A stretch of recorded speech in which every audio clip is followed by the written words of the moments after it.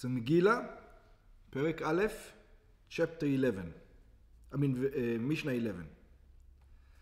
כבר הזכרנו בהקדמה למשנה הקודמת, or we already covered yesterday in the previous Mishnah, שבזמן שעמד המשכן בשילה, that as long as the Mishkan stood in Shiloh, נאסרו הבמות. One was not allowed to bring sacrifice on a personal altar. והיו כל הקורבנות קרבים על המזבח של המשכן. And all the sacrifices had to be brought to the tabernacle, to the Mishkan, to the place, to the temple.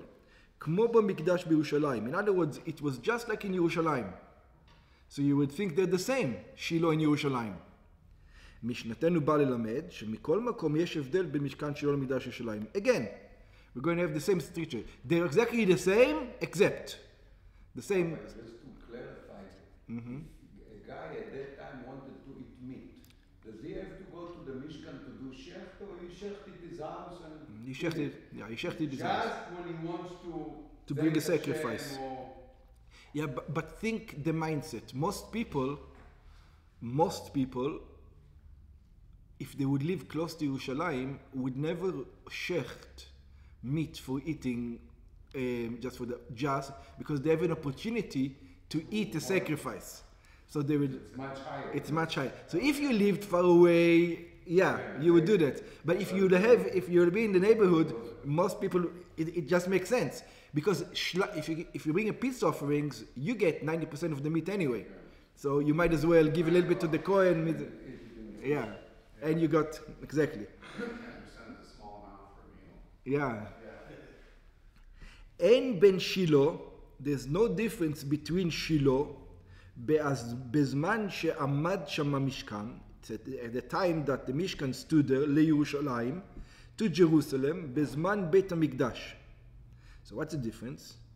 אלא שבשילו אוכלים קודשים קלים. In Shiloh, you would eat the lenient sacrifices. There were some sacrifices which were more severe and some sacrifices which were more lenient, which means some sacrifices you could eat out of the temple, some sacrifices you have to eat within the temple ground. There were many rules. So the lenient sacrifices, kegon toda, shlamim vepesach, for example, the sacrifices of thank offering, the peace offering, and the Pesach offering, umaaser sheni, and also the second tithe,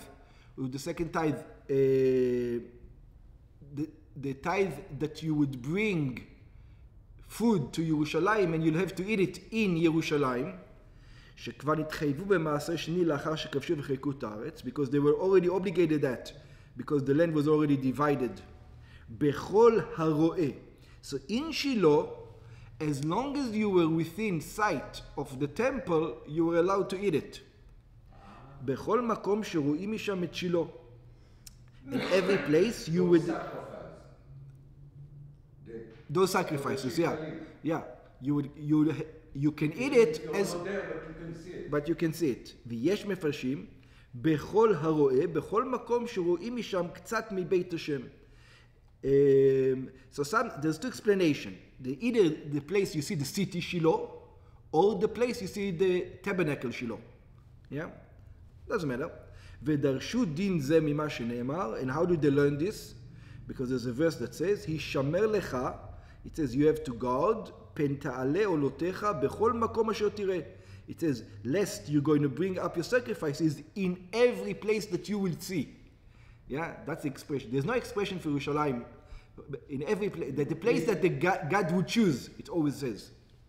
בכל מקום אשר תראה, in every place that you will see, you don't bring up, אבל אתה אוכל בכל מקום אשר תראה. So you're not allowed to bring the sacrifice in every place that you see. But you're allowed to eat the sacrifices in all the places that you see. That's how they learned it.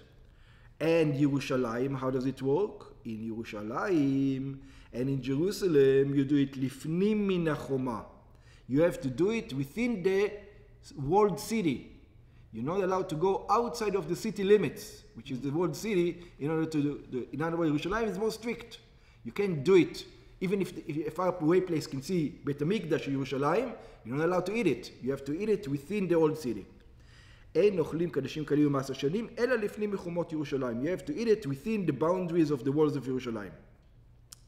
וכאן וכאן, and in both of them, שילה אין ירושלים, בין בשילה בין בירושלים, קדשי קודשים, the holy of holies, if you have sacrifices which are, for example, sin offering or guilt offering, those two things, נאכלים לפנים מן הקלעים.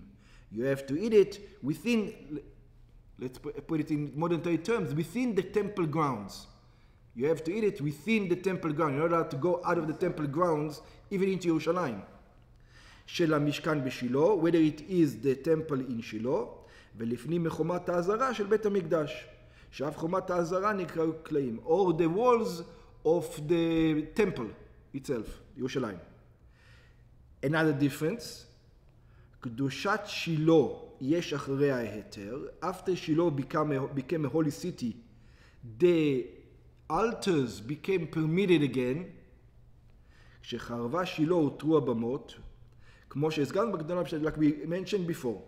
וקדושת ירושלים אין אחרי ההיתר. But the holiness of Jerusalem, once the temple moved to Jerusalem, even after the destruction, שאף לאחר שחרב המקדש, even after the destruction, לא היה עוד היתר הבמות לעולם. The private altars never came back. They're not allowed to, since Jerusalem was established as a holy state. Interesting that they didn't, after Shiloh was destroyed, why did they עוד פעם permitted the במות? It's like you go down in Kedusha. After Yerushalayim, you can't do it anymore, ever. That's לעלות כאילו. אבל then כאילו they went down.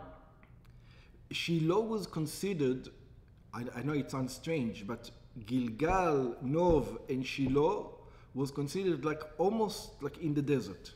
Okay, Mishna. Yeah, which means the place did not become holy.